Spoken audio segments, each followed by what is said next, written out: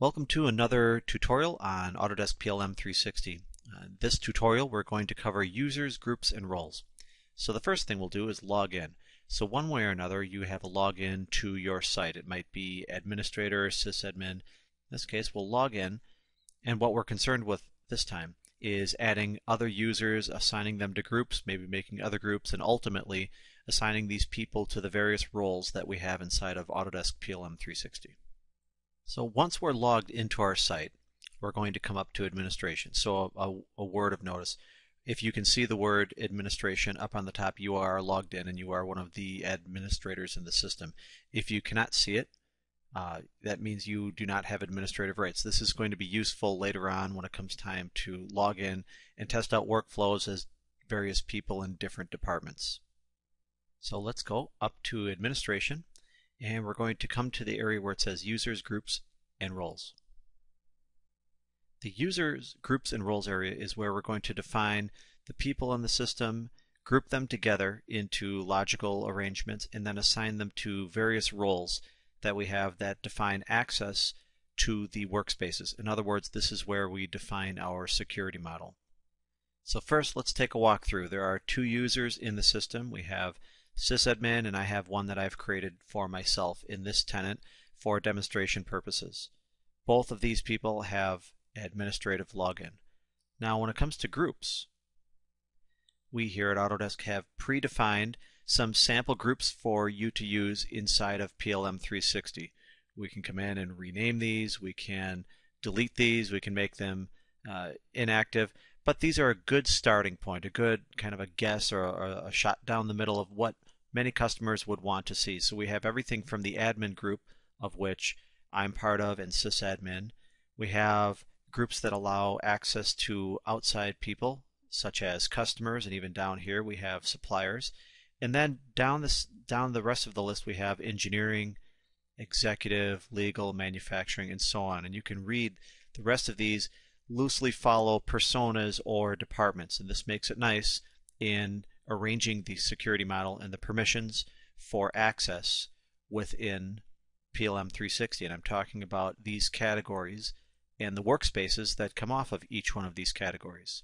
So first, let's create a new user. Let's take that workflow and examine the process of creating another user in the system. So we'll come up and click on New User. Now in the new user window, a couple of things that we'll fill out. First of all, we'll create a username for this person, and then we'll specify a password and then confirm the password. So let's go and create our new user. We'll pick an easy one. We'll go with engineering, and then we'll assign them a password. Be sure to note the password. Optionally, you could make this password something like change me and put a checkbox here. And that says that users are required to change the password on next login, which means they'll have their temporary login like password of change me, but then they'll go and add their own, and they'll be ready to go and use PLM 360. Next, we need to fill out first name, last name, some of the other information, but the critical information is to fill out first, last, email, and organization. So we'll go and fill out these fields for our engineering user. So I'll make a user for this particular tenant, and for demonstration purposes I'll say that, well, this is Ed Engineer, put it in an email, an organization, and optionally you can fill out the rest of the address all the way down to postal. Filling out the time zone would be good too. Set the preference of the unit of measurement, and down here on the bottom we have create user. So we can do that. We can create user and we'll just have a new user. But oftentimes inside of PLM we'll have this next step. This is a little bit of a time saver, so this will create and optionally add them to groups. So we'll select this one. For all new users that you intend on directly adding to groups, please select this. So now we're inside of the groups area, and what we're seeing is on the left all of the potential groups inside of PLM 360, and on the right all the groups that Ed is assigned to. So we'll choose engineering and add that over to the right and click on save. So we have our new user.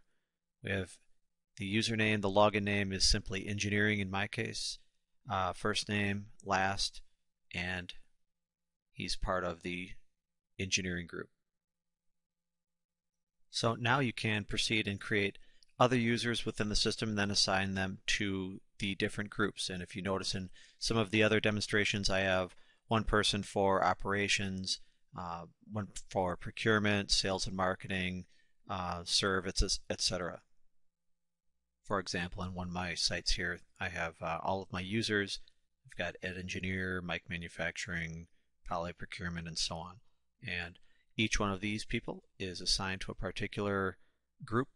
And when I go to log in, I log in using this name over here in the username column, the name inside of the system, and the name as the current owner of a record or additional owners is going to be listed here.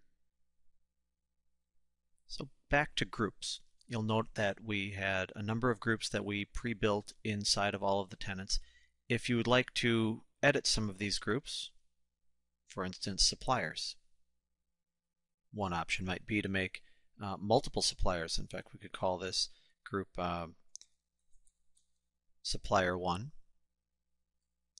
and come in and perhaps make another group for supplier 2, and that way we can choose what they can see and have them both log in, bid on the same request for quote or RFQ, and perhaps not be able to see one another inside of the system.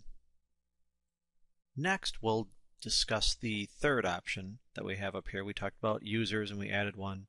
We saw groups and how we can modify a group. Let's discuss roles.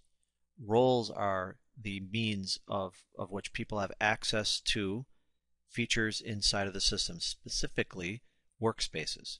You'll note that the role name in this case would start right at the top with accident reports, adheres to the workspace for accident reports.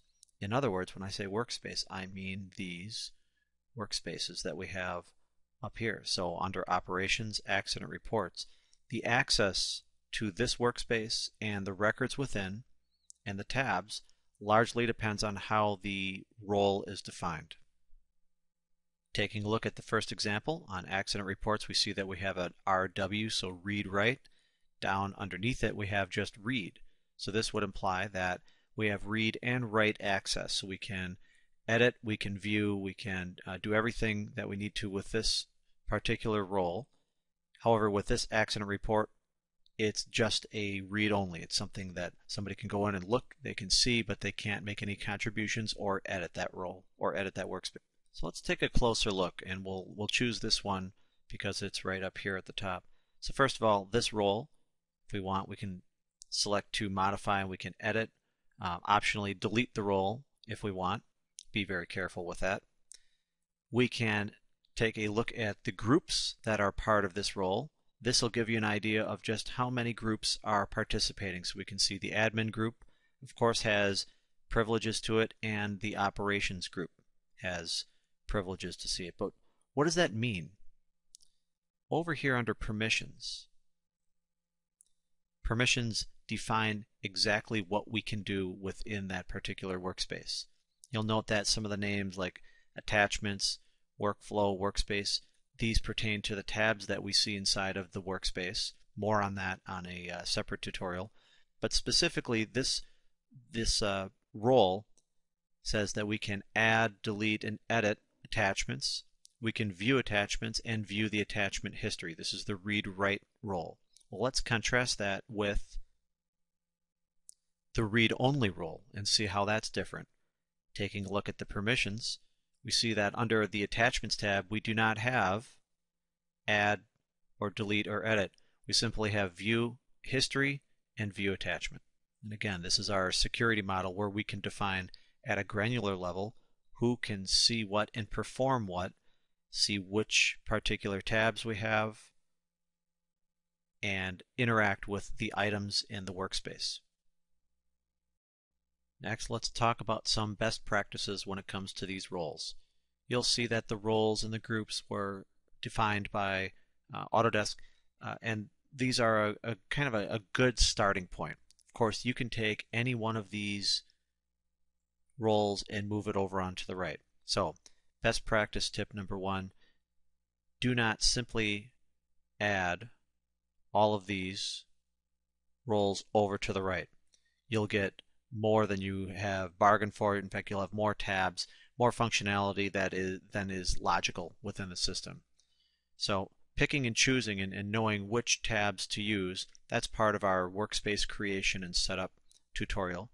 But one final thing down here, if we come down and you'll see things like a workflow permission and you add it over onto the right, take note that anybody that's part of that group will now have that workflow permission. They'll be notified by email. You're giving them permissions. You're giving them more rights.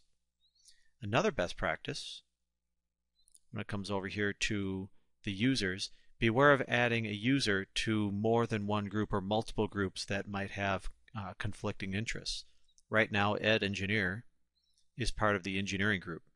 If we said that Ed Engineer is also part of the admin group, he would log in. He'd be able to see not only administration, but potentially get into the back administration side and go into user groups and roles, go into the setup area where we have our workspaces, go into the global configuration options. So beware of having people a part of more than one group.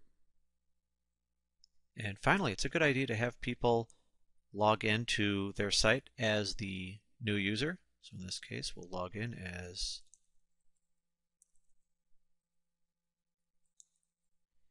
Ed Engineer.